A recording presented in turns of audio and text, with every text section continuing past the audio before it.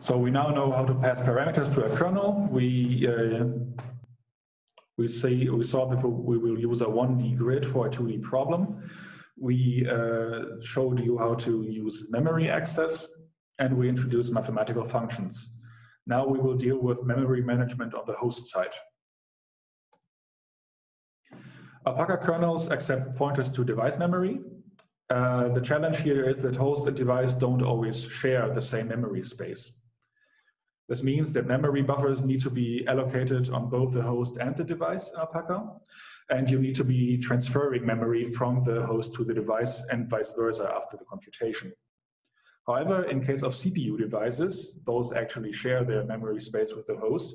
There's optimization potential in avoiding unnecessary copies, so be aware of the hardware you're using. Memory is allocated using the alpaka membuff-alloc function. The prerequisites look like this. The first is a type that is not important just yet. We will cover that tomorrow. Then we're defining our buffer type, which is specific to the host. In this case, we're using a float buffer, and we pass in our dimensionality and index types. We also define a vector type. And we actually need to acquire a host device for this part.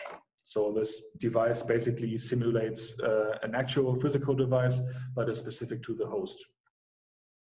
We need to define the extent of our buffers, and then we can use the membuff-alloc function to actually allocate our buffer. This is the native Alpaka way. However, if you already have pre-allocated memory, you can also use this with Alpaka. The approach is shown down here. If you, for example, you just have a standard vector buffer, you can just wrap it into a Alpaka view and pass in the pointer's data to this memory view. Allocating memory on the physical device works the same way. Again, you call the membuff-alloc function from Alpaka. The only thing that's differing here from the host approach is that you're now tying this memory buffer to its physical device. Other than that, the syntax is the same.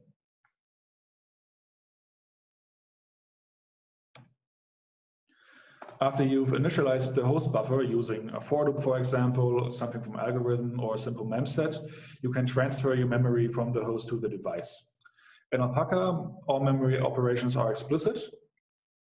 And in order to copy memory from the host to the device, Alpaka comes with a memView copy function. The first parameter to a copy function is the queue. We will explain the queue concept tomorrow.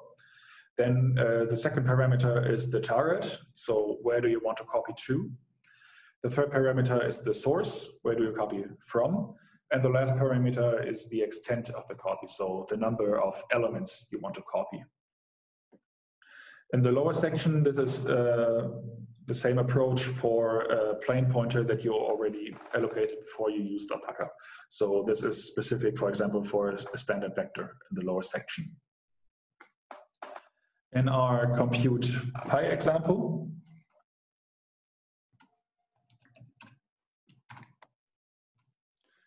this looks like this. So we first have the point structs and then the kernel. And here we are first allocating memory on the host side. So we're allocating a buffer for the X indices, we're allocating a buffer for the Y indices, and we're allocating a buffer for the inside Booleans, so the buffer which determines if our points are inside the circle or not. We then get the raw pointers to these buffers with this memView getPointerNative API call, and pass these raw pointers to the point struct, which we will later pass into the kernel. We then just generate some random numbers in this lower section here to initialize the host buffers, so that the points are scattered randomly across the area. In the next step, we're allocating memory on the device. note that it's pretty similar to what we're doing on the host. So we're just allocating buffers for the X indices, for the Y indices, and for the inside booleans. Then we're creating a point struct that's will reside on the device. And then we're going to copy from the host to the device. And we're only copying X and Y because the inside part is going to be determined on the device, not on the host. And the actual kernel execution would follow here, but we will look at that in the next section. So this is basically all you need to know about memory management in Alpaca. Are there any questions for this part?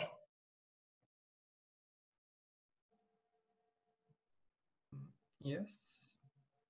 Okay. So why do we need, why shouldn't we use malloc for host side allocations? I assume it's linked to either data transfer requirements or to attaching some metadata to the buffer pointer, but which it is? You mean the host alloc? Yeah. So why do we need to wrap our host side buffers into this? What does this give us? I can jump in if you like. Okay.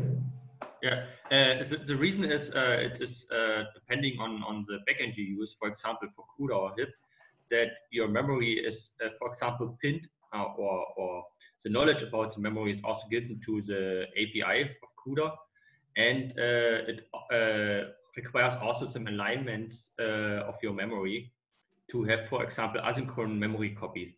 CUDA, for example, is emulating something like asynchronous memory copies, but then is synchronizing afterwards. And at all, you will be much slower if you not use the interfaces, for example, from CUDA to pin your memory and then give the control over the memory to the CUDA API or to the HIP API. And therefore, you should use best the alpaka methods to allocate your host buffers. Okay. Because alpaka then handle it for you. Yeah, it's taking care of all these special buffer requirements from the underlying API, basically. Yes. Okay. Any more questions? I have one question. You're passing in the parameters as a struct. Yes. Would it be possible also to, I mean, for the XY, for example, to just pass in a two-dimensional C arrays thing? I'm asking this because I did something similar in CUDA, and I ended up with creating a three-dimensional array. And in CUDA, this is extremely tedious with all the pitch you have to do and all these kind of things. So the question actually is, would you support it within Alpaka, and would this become a bit more easy to do?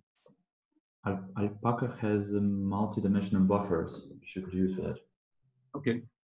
Or do you want to jump in? Yeah. But yeah, I like to jump in. Yeah, currently you need to handle the pitch if you like to on the device to access the n-dimensional buffer from Alpaka. You need to handle the pitch by your own, because we have no iterator for that. But we are working on that because this is also more than less a requirement for Cycle, that we do not pass plain pointer inside to the kernel, so that we have some iterator or whatever objects which give us access to the memory. And then we can also provide an easier interface to handle this in Alpaka. But currently, you need to do it by your own. You need to ask the device buffer for the pitches, and then you need to calculate it by hand. Okay, thank you. Okay. Any more questions regarding the memory management? Okay.